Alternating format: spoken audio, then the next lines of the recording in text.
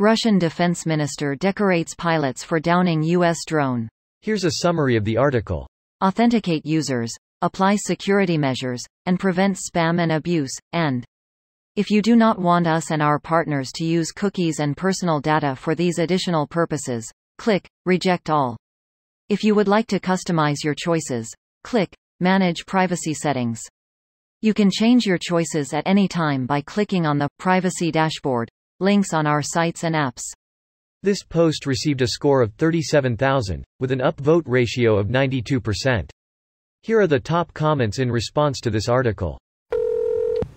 Idiot failed at his attempt to spray drone with fuel and clipped it. Russian incompetence on display daily. The real prize was not getting killed in the process. Or not destroying a $30 million fighter jet. It may still be damaged.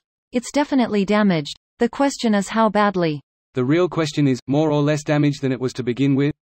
We're using drones to buff it out now? Percussion maintenance. This is how we deal with things on Russian space station.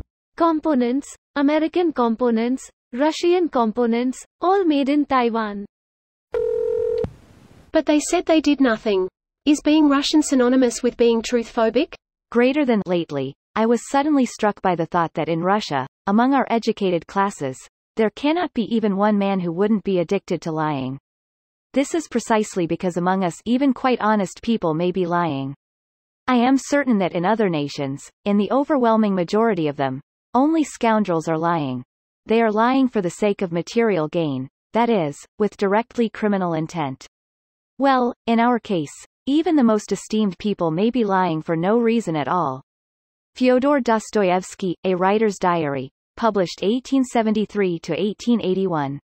Just here to supplement that with Gogol's Dead Souls in a book full of scheming assholes and miserable cunts, the biggest asshole, Nozdriev, behaves exactly like how the state of Russia acts on the world stage, lying and cheating in your face, while knowing that you know very well he is lying and cheating, but also knowing that he can lie and cheat faster than any decent human can respond and address it.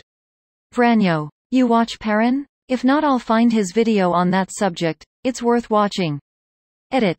Here it is. That it is. Prepare yourself for the best 1-hour YouTube PowerPoint you will ever watch. Then repeat for the rest of his catalog. Lately I've been craving to learn something not entirely practical, like I want some knowledge in my brain but I don't want to have to apply it. Anyways, this is absolutely perfect. Can't wait to binge his videos in my spare time.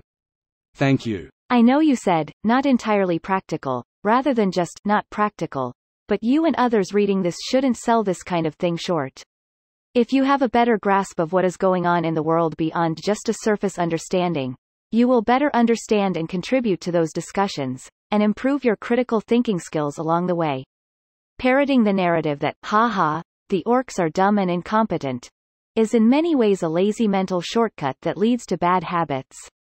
Understanding how the culture of lying and corruption embodied in the Russian word has led to the pervasiveness of incompetence and bad decision-making in the Russian military is something else, even if that is only a 1-hour YouTube video's worth, rather than a full university degree on Russian sociology.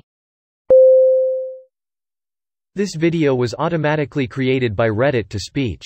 The article and comments in this video were selected from Reddit according to their upvotes, and any paraphrasing was performed by smmry.com, without any human intervention.